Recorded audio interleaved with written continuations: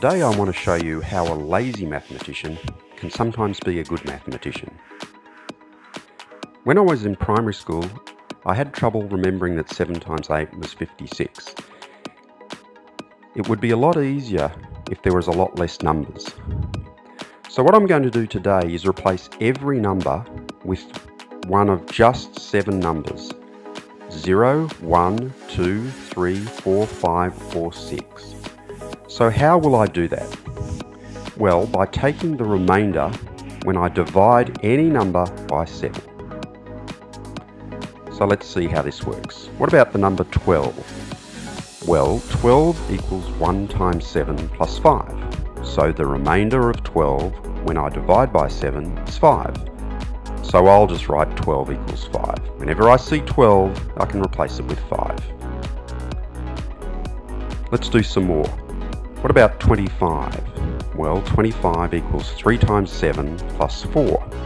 The remainder of 25 when I divide by 7 is 4. So 25 equals 4. I can replace 25 with 4. Next, 75. Well, the remainder of 75 when I divide by 7 is 5. So I'll replace 75 by 5 wherever I see 75. Now at this point you might say, hold on, 12 is the same as 75. They both equal 5. This is weird. Well, it is weird and it's lazy, but it's going to help us solve some problems, as we'll see soon. Here's a few more. 9 is the same as 2, and 20 is the same as 6. Now the great news is that most of the rules of arithmetic work when we're lazy. So let's have a look at addition first. What does 100 become? Well, the remainder, what I'm saying is, what is the remainder of 100 when we divide by 7? Now, I could divide 100 by 7 to work out the remainder. I think 100 is something like 14 times 7, and then I'd have to work out what the remainder... let's be lazy. 100 equals 25 plus 75. We know from before that that equals 4 plus 5. And we know that that equals 9, which equals 2. So the remainder when 100 is divided by 7 is 2. We can also multiply. So what does 25 by 75 become? So what's the remainder when 25 times 75 is divided by 7? So let's be lazy. 25 by 75. Well, we know that 25 is 4, the 75 is 5, so that gets us to 4 times 5, which equals 20, which equals 6. So the remainder when 25 times 75 is divided by 7 is 6. Notice that I don't even know what 25 times 75 is to work this out. So let's do one more. What does 75 squared become? What I'm asking there is, what is the remainder when 75 times 75 is divided by 7? Well, let's be lazy. 75 squared equals 5 squared equals 25 and equals 4.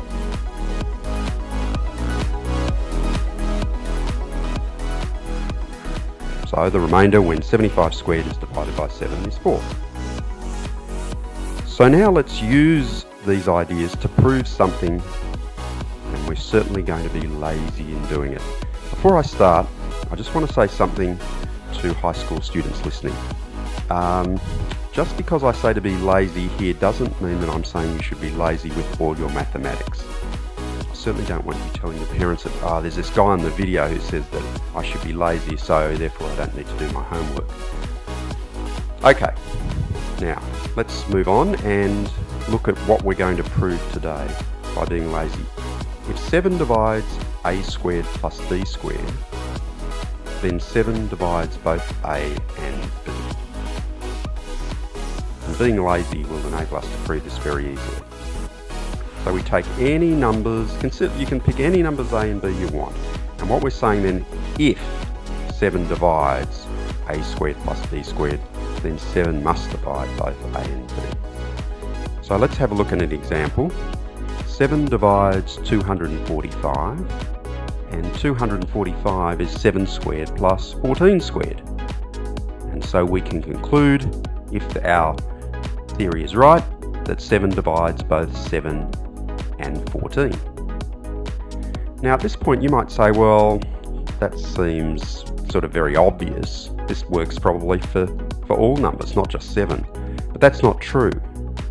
8 divides 10 squared plus 2 squared. But 8 does not divide 10, nor 2.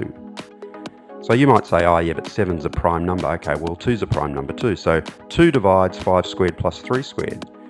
But 2 does not divide 5, nor 3.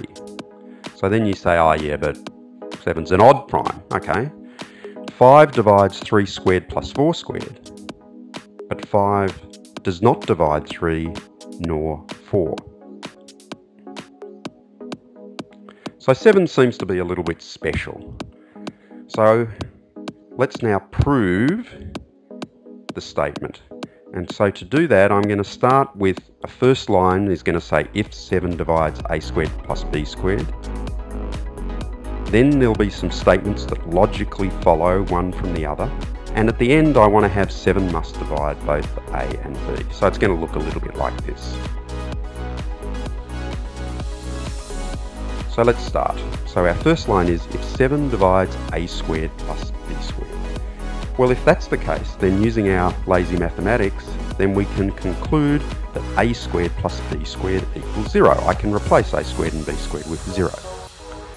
So now let's have a think about a squared and b squared equaling 0.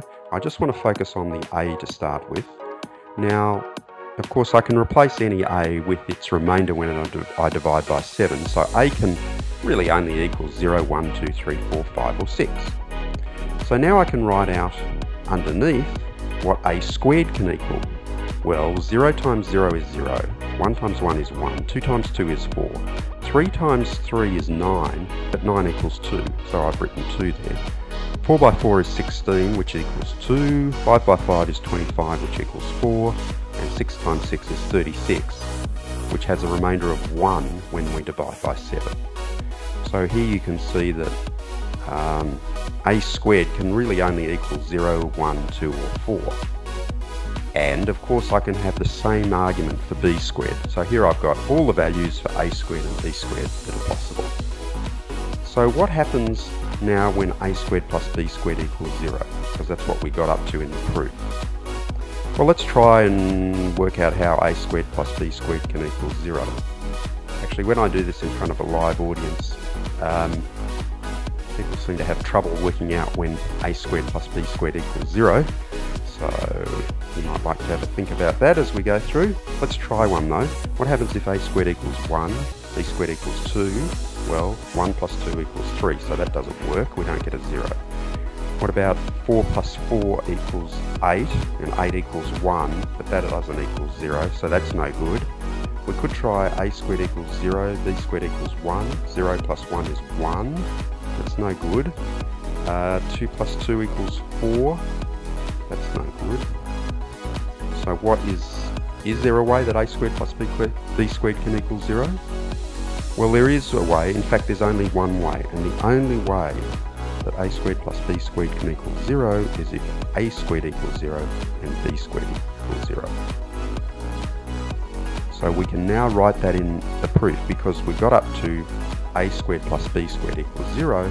What we've just seen is that if a squared plus b squared equals 0, then the conclusion we can draw is that a squared must equal 0 and b squared must equal 0. So now what's the next line of the proof? Well, what can we infer from knowing that a squared equals 0? Let's put up the table of a and a squared again. You can see there's only one way that a squared can equal 0, and that's if a equals 0. And we can do the same for b. So if we know that a squared equals 0 and b squared equals 0, the next line of the proof we could put in is that hence a equals 0 and b equals 0. Well, what does it mean if a equals 0 and b equals 0? We're nearly finished. Well, it means that the remainder of a when we divide by 7 equals 0. and this means that 7 must divide A. And of course, we can have the same result for B. So we end with the final line, therefore 7 must divide both A and B. So we've proved what we want to prove. If 7 divides A squared plus B squared, then 7 divides both A and B. I hope you've enjoyed seeing that lazy mathematics can be good mathematics.